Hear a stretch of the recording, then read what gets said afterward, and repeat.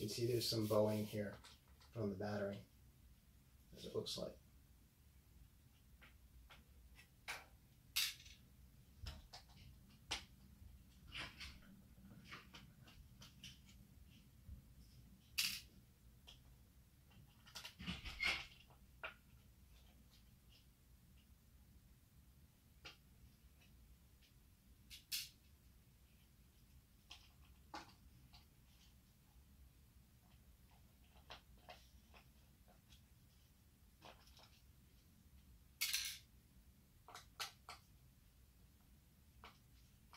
Wow, the screw is tight.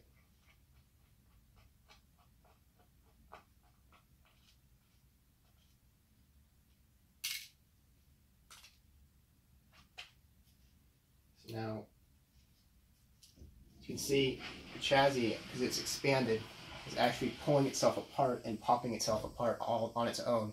When I went originally, when I opened this up, it did not have this issue. The battery, I actually had to use a little chip to separate this. Yet it's popping apart on its own due to the fact that the battery is expanding, because it's putting pressure on the rest of the chassis. Here is the battery expansion. I'm going to go ahead and give you a good close look. So you can see the battery's all puffed out, which was causing issues in the chassis. Expansion under the keyboard.